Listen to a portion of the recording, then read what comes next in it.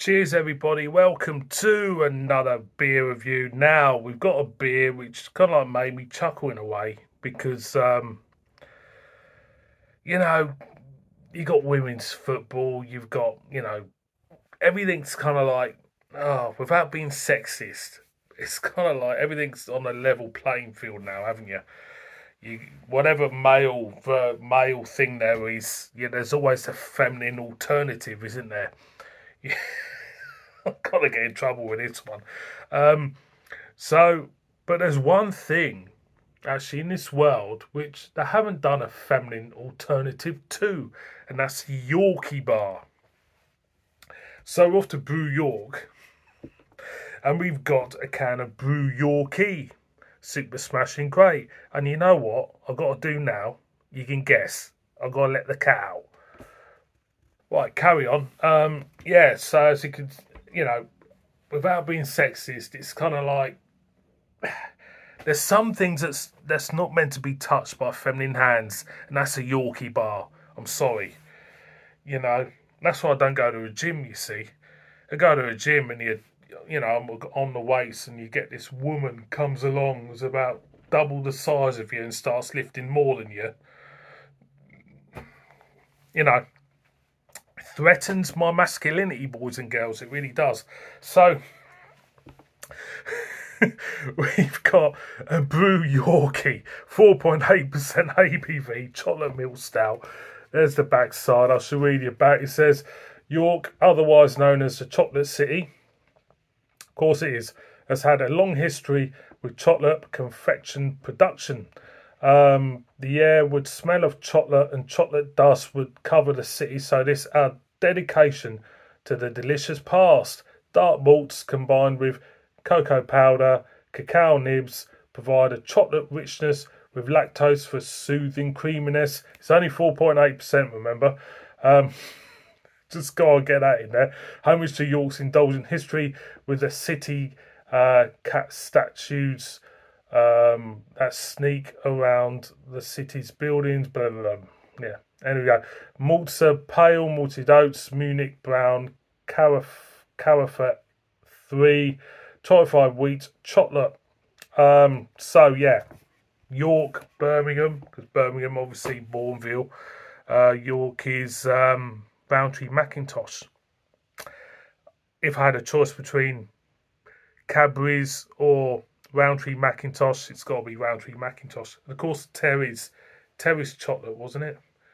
York as well. Kit Kat. I think the York Football Stadium's nicknamed Kit Kat Crescent. I think the old one. They're building a new one. Anyway, let's see how much chocolate we get out of this one. Oh, it smells gorgeous. Full on chocolate, creamy. Absolutely wonderful. It smells absolutely wonderful. So let's pour it out in a very knackered glass, as you can see, because I've drunk a few beers tonight, like you do. That's what you do on a Friday night. Drink a few beers, talk to yourself on the phone. For all you lot out there, as you can see, the head's just gone bubbling away. It was like a witch's cauldron. As you can see, it looks like a flat Coke. It looks like a flat Coke. There you go. Aroma. It smells gorgeous, so.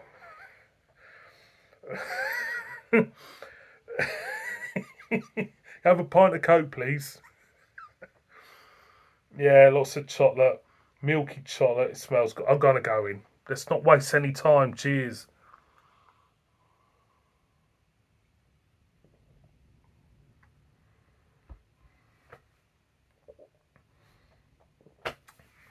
It's thin. Everything else is fine, but it's thin. And sweet. You get the sweetness. Milky, creamy chocolate. A little bit thin. Is it nice? Yeah, it is. It's a nice tasting beer. Not to take it too seriously. It's just because of the ABV, I'm getting lots of chocolate, lots of creaminess, slightly sweetness to it, but doesn't remind me of a Yorkie bar at all. It doesn't feel chunky. But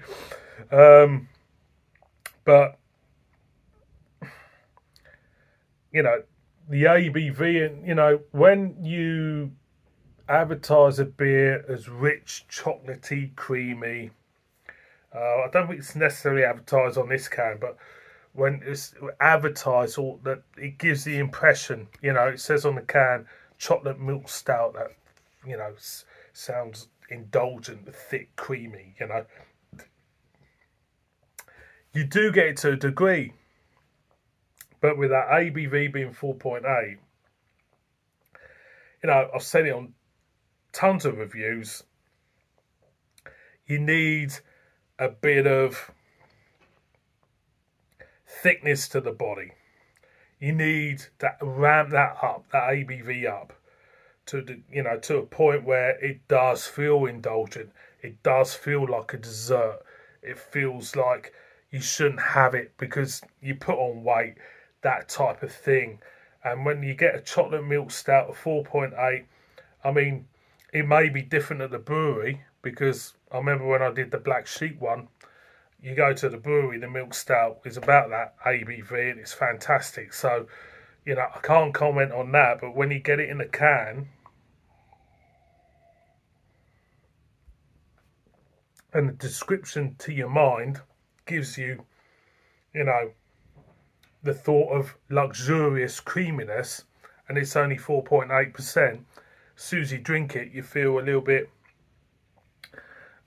kind of like disappointed. But as it is, it's actually a really nice beer, even though it looks like Coke. Again.